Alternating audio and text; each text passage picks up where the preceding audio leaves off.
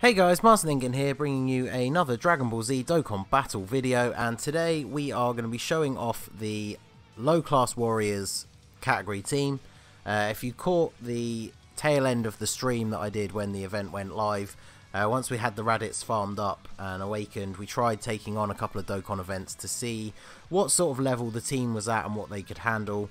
The first suggestion from the stream was Tech Angel Goku, which proved to be way too tough. We used tons of items and I think died by the physical stage.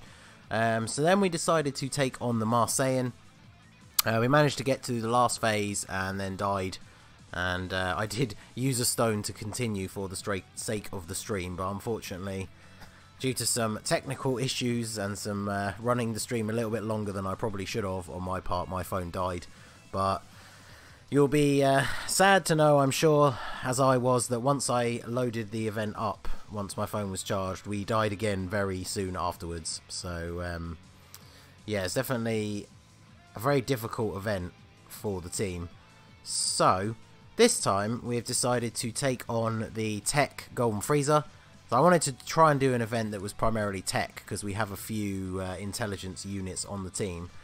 But this time, instead of having two freshly awakened Raditz with no orbs whatsoever, we now have a Rainbow Star Raditz friend. So hopefully that means we are now going to be able to unleash some revenge from the low-class warriors on the Golden Emperor himself. Sadly, we don't have Turles first rotation, because the other bonus to this event was by having a event with a stage with multiple enemies, we would get to see the advantage of the fact that the new Raditz has an AoE super that hits everyone. So, however, because the leader skill bonus of the team is fairly low, it looks like we're probably not actually going to take anyone out this turn anyway. So, but yeah, fortunately the 8 Raditz there, he has a nuking style passive that increases his attack and defense. So because we gave him all those orbs, he didn't take a lot of damage even from the super attack. Everybody being very super attack happy though. So we have got the Turles on rotation for the stunning. He's a great link partner for Raditz. So is Bardock. That's the one great thing about the team, is they all link ridiculously well. So friend Raditz, there he is, Rainbow. Not really impressive stats for a Rainbow unit, but I mean, he is free to play. This guy went for 15 crit and 11 dodge, which is interesting, but I would have given him at least 3 in additional. I think I'd probably just leave mine with the free 5 dodge and give him 6 additional, but I can see the bonus of having that extra dodge, just so he doesn't take as much damage. Now, hopefully, because everybody here supered last turn, they're not going to super this turn, so let's see what the Rainbow Star Raditz can do. Plus, we're going to pick up a ton of tech orbs with Bardock, so we'll get a little bit of health back. And we still have the Whis active, so we should be okay. Oh, well, yeah, there you go. So, the fact that his defense is much higher combined with the Whis means we're perfectly fine. So let's see what we can do. So 374 to Frieza, a nice crit there on Shisami, and type advantage over Tagoma means that they are both done. And then Turles, not to be outshone, comes in with a crit and takes out Frieza. So get through the first stage nicely. Good showing from the Rainbow Raditz there. So there we go. This is one of the rotations that we definitely want. So let's see. Do they have any extra links together? No, they don't. So the order doesn't really matter. And what's going to give us the most orbs? If we put him there and do that, does that help us out with any of the green? Yeah, that definitely gets us a few more green orbs. So let's grab those. And then Bardock, let's see. Let's use a Princess Snake here, because then we hopefully won't take too much damage. So the one thing about the team that you need to be wary of is obviously you have the lower stats overall. So you have quite a lot lower HP than we're probably used to in events now. I mean, you can see there, even with a Princess Snake active, he took 12k damage. And we only have just over 110. So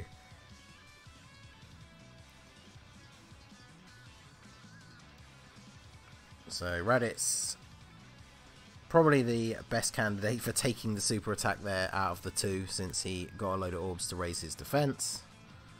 And we probably want to try and get the friend Raditz with the ape Raditz, because they have a ton of links together, which is going to come in very handy. But I mean, you can see there, even with a Princess Snake active, we took quite a lot of damage that turn. Let's see, he super attacked last turn. Hopefully he won't super this turn, plus we at least have, the friend Raditz has 11 dodge and much higher stats, so let's see. Yeah, only taking 15. Possibly in trouble if he super attacks Farsha though, so let's see what Turles can do, or Raditz even. Turles now, see what he can do. Hopefully he can get the stun.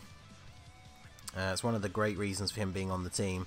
But fortunately, we do enough damage that Farsha will definitely take him out here. So, and she gets a crit for good measure. So 257k on a crit is not particularly great. Although I'm pretty sure she's super attack 1. That's the other thing with this team, is it's quite an interesting team to run. None of the units on it are particularly bad. But because they're units that you probably won't really have used for anything else, save for maybe the Turles. And the Bardock is pretty good, the AGL one as a support unit on Super AGL. But other than that, chances are you won't have used these units a huge amount, and so therefore you're not going to have high super attack levels or anything like that on them. So that definitely does work against you a little bit. So grab those. We'll get the ape Raditz to get those. And then we will use an Android 8. I'm quite surprised we haven't had a transformation, actually, considering just how many of the...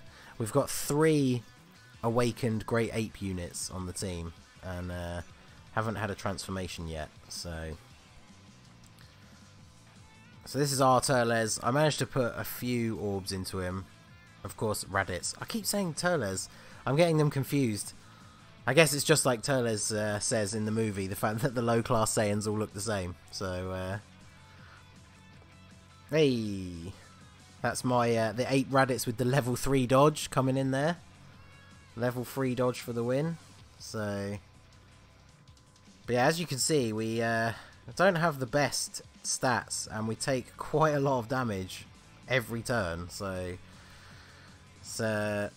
even this event, which I figured would be quite a bit easier, is proving to be a little bit tricky. So let's give you those. So hopefully Raditz won't take too much damage here, and then Turles can get the stun, because I'm not sure if we'll finish him this turn unless we get some crits. Well, that's definitely a good start. 544. Takes 10, just over 10k on the way back, and then Turles should hopefully finish him off here. Not quite, but Bardock should do it. Yeah, just about. That Bardock does have a dupe path open. His super attack is not really farmable, because the only base form Bardock you can farm is an R that awakens to SR, which then means it only gives a 5% chance to raise his super attack. I think I may have given him 1 Kai just so I could put some orbs in his bottom right up to the point where it's locked, but I opened his top left because those paths are obviously quite easy to get to, and that way we could give him some crits and extra additionals. So let's see, I guess we probably do want the Raditz to take, the INT Raditz to take the attacks just because of type advantage. Because I don't think buffing his defense with the buffing the ape's defense with the orbs is going to make as much difference as the type advantage. But we're going to use a Whis anyway, as we are now on to the final stage. Grab a load of reds there for Farsha. So hopefully we should get the Dokkan fairly soon. If we can't get it next turn, we might have to try and stall, because I definitely want to try and get it with the Rainbow Raditz and just see how hard he can hit for. So yeah, I was doing 254 with type advantage. Yeah, Frieza always super attacks in this first turn when he becomes Golden Frieza, so I think we definitely put the units in the right place, because that would have done a fair bit more damage to the Ape Raditz even with the Whis active. So, and then Farsha. So let's see, can we force a Dokkan mode this turn? See, the problem with the team, which is you wouldn't think it would normally be a problem, but the fact that the team links so well means that it's pretty much impossible not to super with everyone. So yeah, we are not going to get the Dokkan this turn. So let's see. So we've still got a Whis active. We could also get the stun with Turles, so I don't want to use too many items. But also if Bardock takes the super at the back end, even with a Whis active, after those first 4 hits, we could be in trouble. So we're going to use an Android 8. We can hope that Turles gets the stun, and then we'll just grab this orb with Bardock to try and put off getting the Dokkan next turn. It might be unavoidable at this point, to be perfectly honest, but... So here comes the Rainbow Friend Raditz, type advantage. 567 without a crit, that's much more respectable. So Turles, he can crit too. No, but 262, again, not too bad. No one taking any damage because of the double defensive items. So yeah, there you go. Bardock taking the super attack. So with the Whis active, because the Android 8 doesn't do much against supers, he still took 55k. So yeah, if we hadn't used that item, we absolutely would have died that turn. So, and I guess we probably can't avoid the Dokkan mode this turn, so we might as well just go for it with our Raditz. He's obviously not going to do as much damage as the friend one would have done, but it should be more than enough to take out Frieza. And if it's not, the Strength Ape Raditz will take him out. So let's see. Don't give me a super speedy one. Oh, well. Pretty fast, but your boy is on the ball here, so we get all 7. So let's see what he can do. This is basically just pretty much a base Turles. Like I said, mine only has very few orbs in him. So let's see what he can hit for with the Dokkan mode. He's got his best link partner at least. So what can he do? Yeah, 567. I mean, that's basically what the Rainbow one was hitting for. So ideally, the Rainbow one could probably have hit for upwards of 750. I don't know if he could reach 1 million, but there you go. So now we are on to the final suicide stage. And we basically got a full heal, so that should be all good. I think for the sake of the type advantage blocking, we should probably not put Farsha at the back end, just in case we don't take him out straight away. And then of course Turles has a chance to stun. He won't come back onto rotation again anytime soon, but that's fine because we should be done by the end of next turn at the least. So but let's see. Hopefully Rainbow Raditz can just take him out here. Yeah, 322 pretty much does the job. So Farsha, unfortunately, type disadvantage probably won't finish him. But in comes Turles. Should take him out. Come on. Yeah, takes him out. Doesn't need a crit. 200k. So there you go. So we managed to find an event that the low class warrior team could actually take out, even though we did have to use a few items. So unfortunately, as fun a team as it is, I'm a big fan of the underdog characters, especially when they get units that are actually fairly decent. But sadly, you're not going to be able to take out any of the recent Dokkan events. I was thinking that maybe I could attempt Boss Rush 2 with this team, because obviously they're never going to be able to do the one with the Super Saiyan 4s.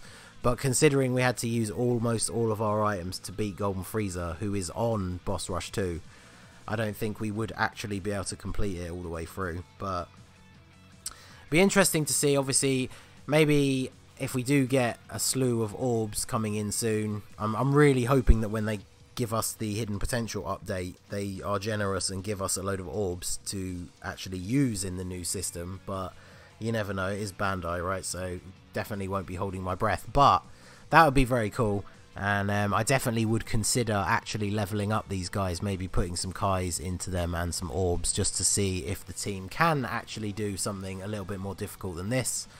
But there you go, we managed to take him out. The low class warriors getting their revenge against the tyrannical emperor.